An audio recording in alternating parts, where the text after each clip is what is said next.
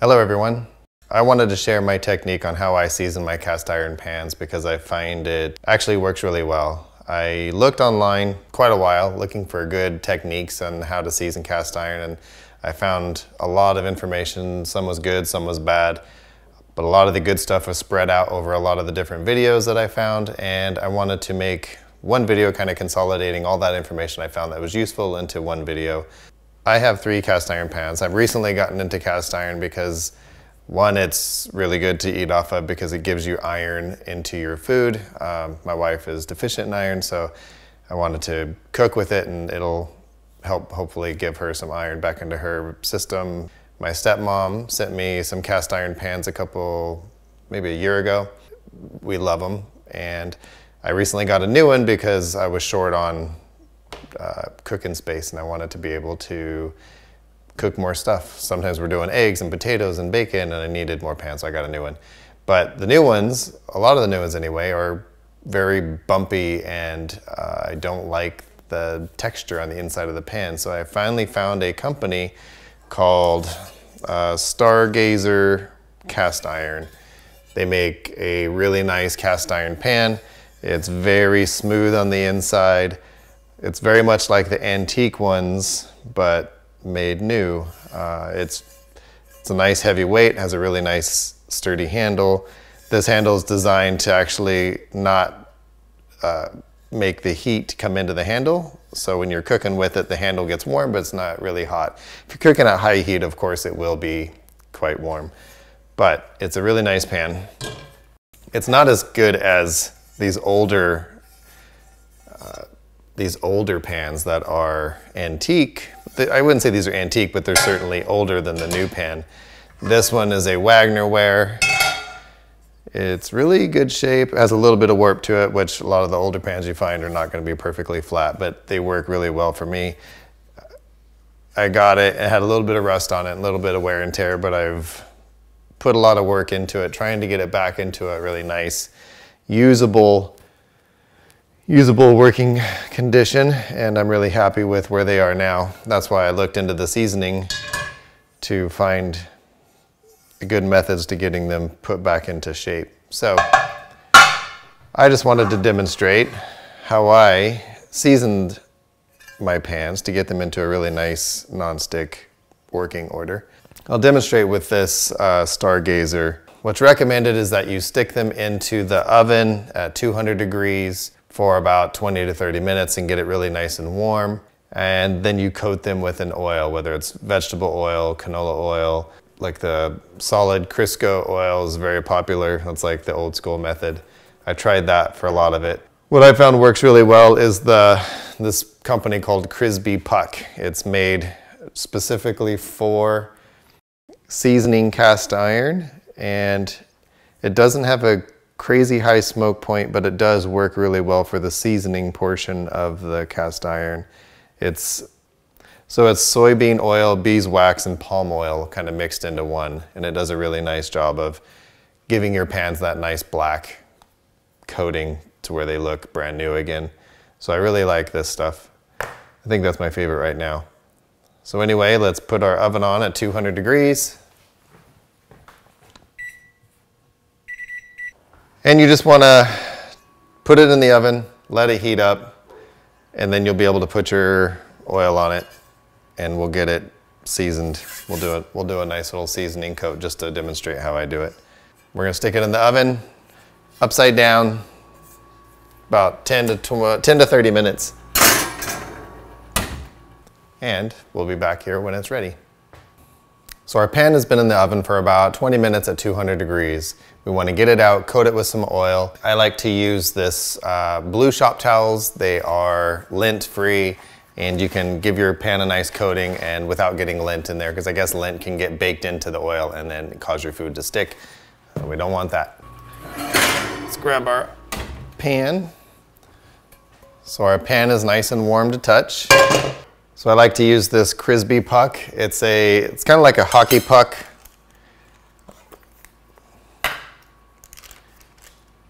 You just take it and just kind of give your pan a nice coating. Yeah, it's hot. Just kind of give your pan a coating.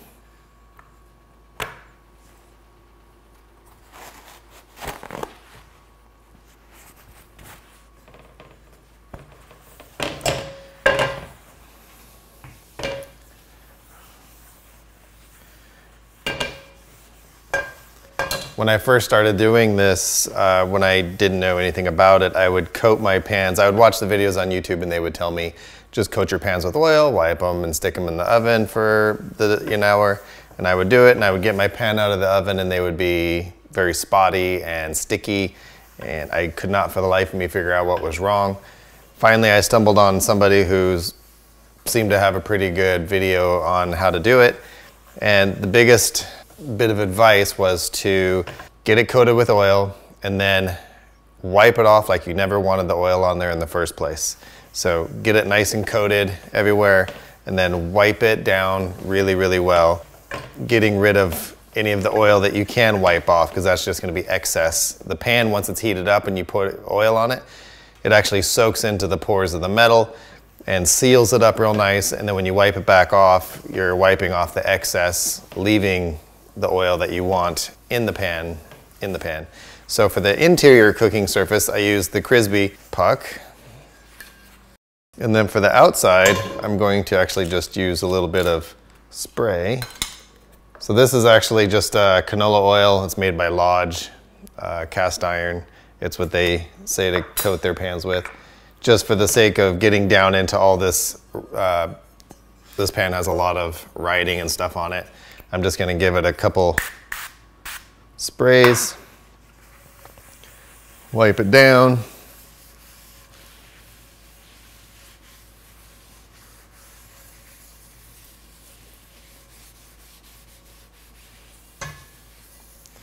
And again, you want to coat the entire pan on the outside, the handles.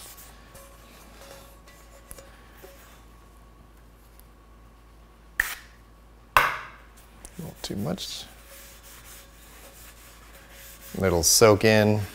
And then now we go back and we wipe it off like we never wanted it on. And I actually will use a new paper towel because our old one is already kind of saturated. So take it, wipe it.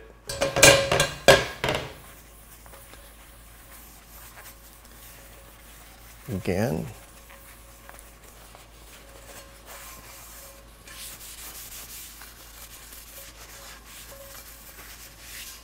Wipe it really, really well. Get all that oil off of there. Alrighty. So now that it's coated in oil, we want to cook it in the oven for an hour at 400 degrees. Online also, people say to use flaxseed oil. It has a very high smoke point.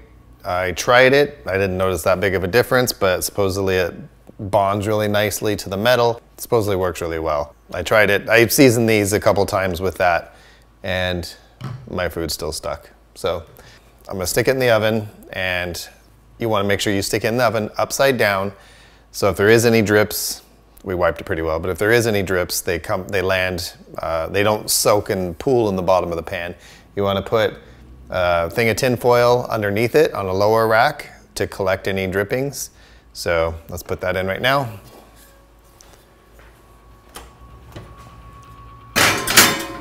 So we'll put that in. We put that in for 400 degrees for 1 hour. We're gonna let it cook for the hour, and we're gonna let it cool down in the oven until it's cold or just very, very slightly warm, so it's easily able to handle with your hands. But it's important not to bring it out of the oven until it has cooled down. And you wanna do this process 6 times if your pan is in dire need of seasoning. If it's just a touch up, you can do it once or twice and you're good. I have done these pans probably at least 6 times, and my nice cast iron ones, my nice old cast iron pans are looking really nicely, and they perform really well. They have a really nice coating on there. Nice and shiny and nice, and they cook really well. But again, if it's just a touch up, do once or twice. If it is a pan you're trying to restore back to good, do at least 6 times. And that's it. We'll see you back in 2 to 3 hours after that pan is nice and cool. So the pan is looking very nice, not sticky or gummy. Looks very nice and seasoned. Let's try to cook something on it and see if it's nice and non-stick. The first thing I want to do is to give this a nice little coat of olive oil. I'm going to turn this stove on to medium. We're going to let this pan heat up.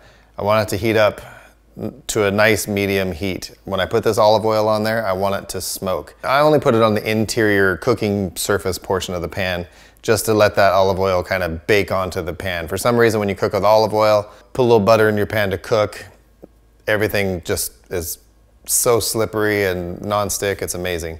Right now it's heating up to a medium level. Okay, so our pan is pretty heated up. It feels like it's really hot. Now I'm gonna use the same lint-free towel. I'm gonna put just a little bit of olive oil on there. I want it to, when I put it in, it should be hot enough that it kind of bubbles and starts to smoke. So here it goes. I'm just gonna put a little bit in. I see some bubbles. It's smoking. I'm gonna turn down the heat actually to medium low, in between low and medium low. I'm gonna cook an egg real quick. Kind of like what we did before, I'm gonna coat it and then I'm gonna go back in and kind of wipe off a lot of what I just put on. Olive oil, when combined with cooking with a little bit of butter, especially for eggs, it really creates a really nice non-stick surface.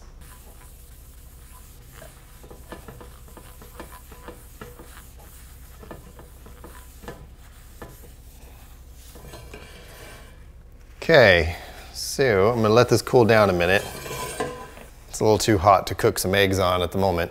So while this is cooling down, I'm gonna toast me up some pieces of bread. I'm gonna get my eggs out and get some cooking stuff ready so I can cook up a little egg sandwich. Okay, I got my fixins ready. I'm gonna put my oil away over here. I am going to test to see if the pan is hot enough. Okay, water's doing a little bit of dance. I might let it cool off a little too much, but it looks like it's all right. I'm gonna take a little bit of butter. I guess it's really important after you use the olive oil on the inside, you wanna coat your pan with a little bit of butter to help this process. A little bit of butter. I'm gonna take my spatula. I like to use a metal spatula. I'm gonna take my spatula and just kind of scrape this butter around, give it a nice even coating.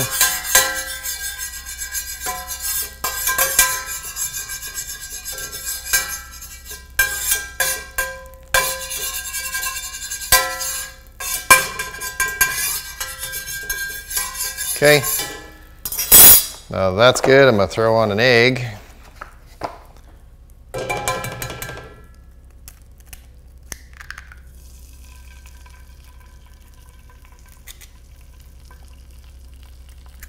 Alrighty.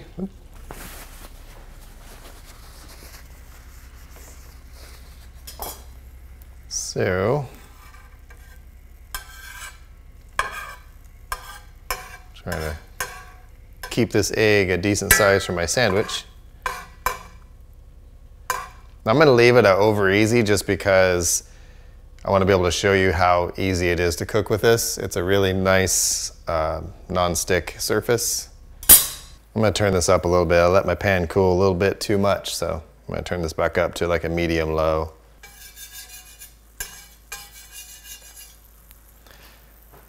Okay, I'm going to try to give this a little bit of a flip, see how this is doing. See if it's sticking at all. Yeah, you can tell, look at that. I'm just barely even touching it. It's like so slippery.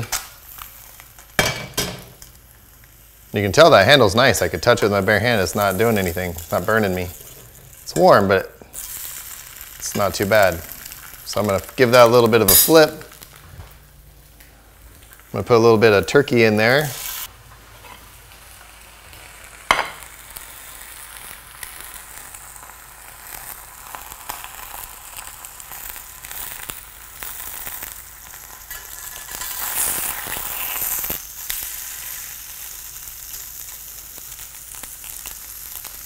A little bit of cheese, a little bit of turkey.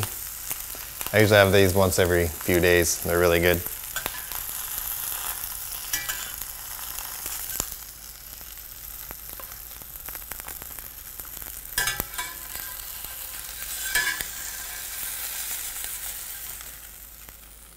Alrighty, my sandwich is done. I'm gonna turn off my stovetop.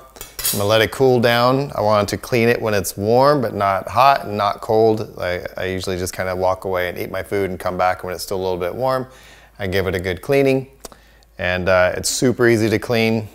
Love it, and hope you guys have found this interesting so far. We'll see you back in a few just to clean this up. This pan is still hot, not hot, but warm and easy. It should be easy to clean. I'm just gonna take my spatula and just kind of knock off some of the bigger portions of we cooked leftover remnants here. For this, I'm gonna use regular paper towels just because I don't need to use my lint-free ones. I'm just gonna wipe out this pan.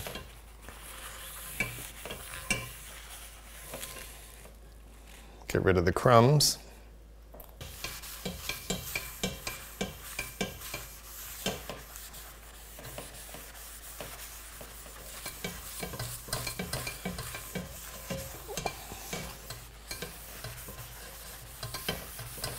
Just want to give it a wipe.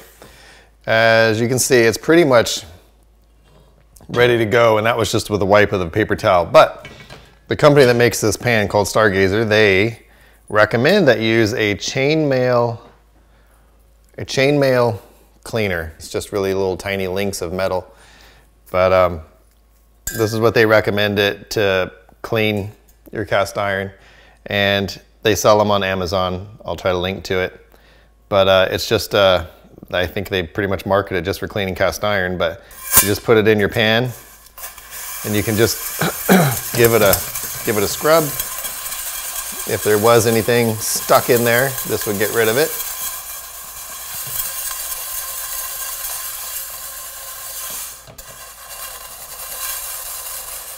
You don't want to go crazy and scratch off your seasoning, but you just want to get rid of any food particulates that are stuck on there. Okay, and then just give another wipe. So before I kind of came up with this method and found this way of making it really non-stick, I would often have really stuck on food in there. And what I did to clean it was, when it was still warm, I would put a little hot water in it. You never want to put cold water in a hot pan. You don't want to warp it or crack it, but put some hot water in your pan, bring it to a boil in the pan, and when it's boiling and steaming and getting all simmering, you can take your spatula and kind of scrape off the food and then take it over to your sink. Give it a scrub. I use a little nylon brush. This works really well. It's you just kind of give it a good scrubbing in the water, and once you get it all nice and clean, bring it back over to the stove, wipe it off really, really well with some paper towels. Get all the water off immediately. You don't want to leave any water on there. To be extra sure, put it on the stove top, turn it back up to medium, and let it sit for about 5 minutes and let any water that's on it evaporate off. And then give it another coating of some oil. So just for the sake of giving this one, it's already been oiled, but we're gonna kind of get it ready for the next cooking session. We'll take our olive oil and we're just gonna give it a nice little wipe down. Again, just the interior of this interior cooking portion. And then wipe it back off like we didn't want it in there in the first place.